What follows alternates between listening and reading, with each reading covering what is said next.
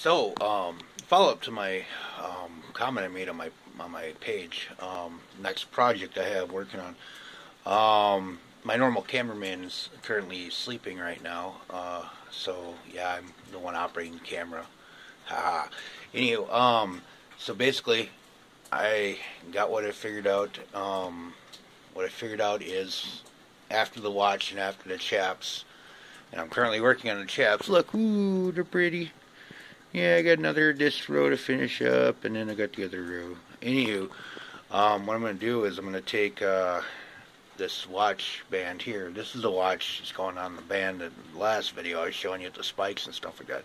I'm also going to include, we'll just do this. I'm also going to include this chain on there.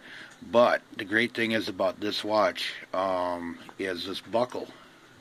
This buckle right here. And it's like, let's zoom in on this. How do I do this? Anyways, let's look at that. Ooh, it's so shiny. So what that is, it's going to go on. I got a gorget thing. Gorget I'm putting on my jacket.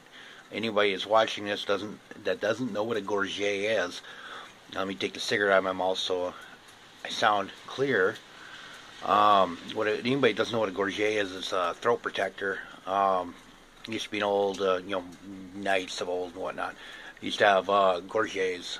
Some of your combat fighting, your heavy steel, live steel combat, SCA stuff like that require a throat protector. Gorget, I think, is minimum armor. Anywho, I had pictures of the gorget circulating around Facebook,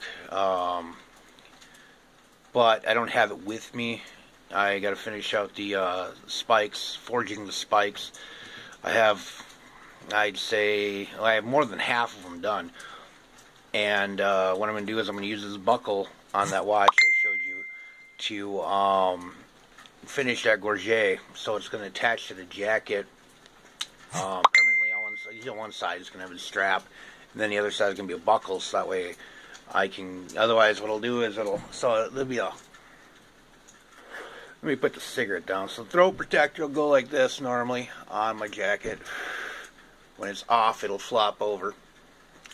So, without that strap, it'll flop over. So what it'll do is that buckle will keep it here instead of like down here all the time. It'd be really cool, really wild. It's made of metal, leather, bones, animal parts, a skull. Just other shit. I've rusted it. The pictures I have aren't real clear.